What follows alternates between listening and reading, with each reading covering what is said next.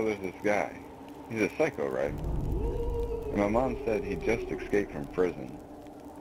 She said he hides out in these woods and comes out late at night, waiting to grab and eat little kids.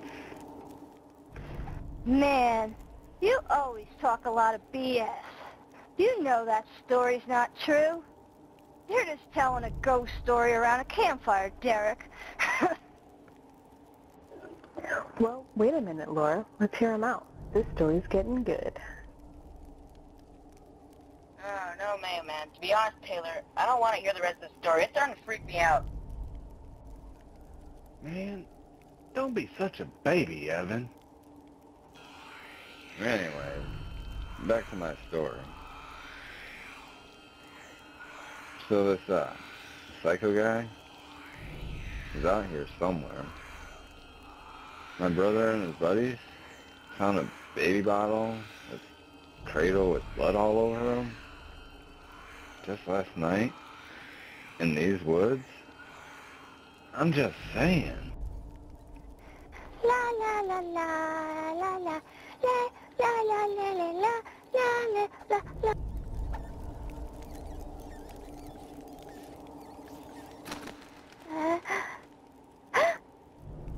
Oh no!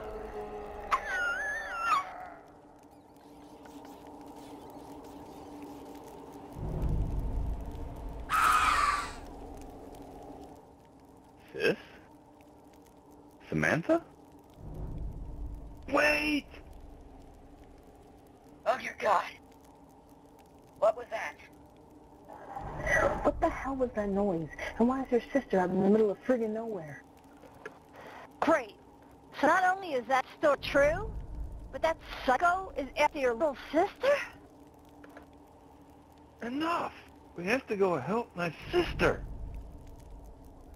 Man, forget that. I'm out of here. She's not even your real sister. She's adopted. Evan, if you try to leave the little girl, I'm gonna beat the ever-loving stitches out of you. And I'm gonna hold you down. We gotta help her.